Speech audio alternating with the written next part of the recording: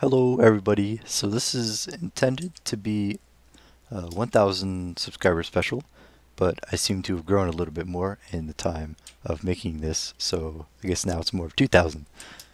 So I've been working on soft bodies, or technically rigid bodies. I couldn't figure out rigid bodies, so soft bodies, for whatever reason, flex is easier to make soft bodies, so you're just gonna have to deal with soft bodies.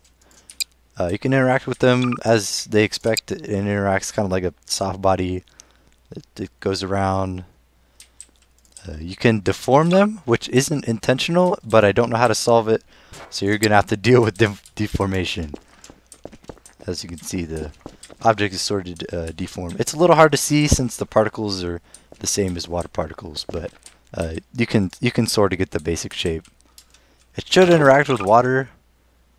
Although it's hard to see, I think the mass of it is like super high, so you can't really tell.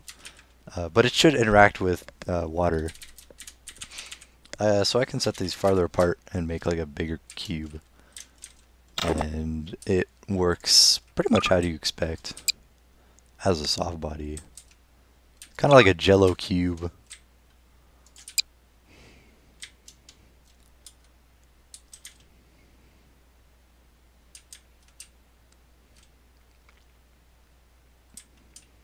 So yeah, that's pretty cool.